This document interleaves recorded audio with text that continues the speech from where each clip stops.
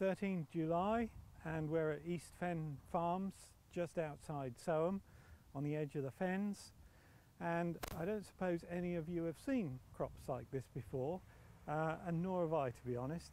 This is a bit strange for us. It's a winter wheat, it's swallow, sown on the 31st of December, so just squeaked into last year.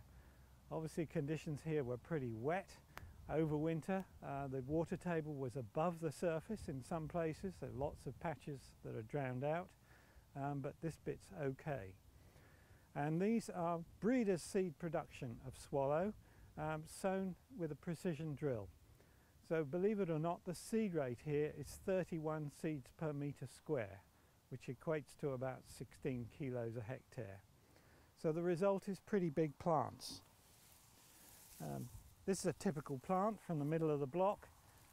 It's got 25 very good ears on it, and so we get a massive multiplication rate. Swallow is very short variety. This has had no PGR and minimal fungicides. It doesn't grow any taller than this.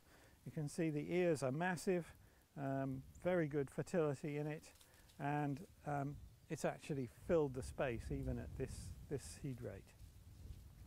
So swallow is a soft feed, has very good distilling results, but also has another key feature, which is very high levels of septoria resistance.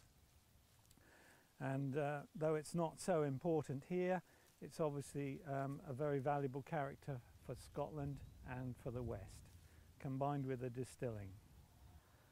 So swallow has very attractive grain, high specific weight, and very easy to grow.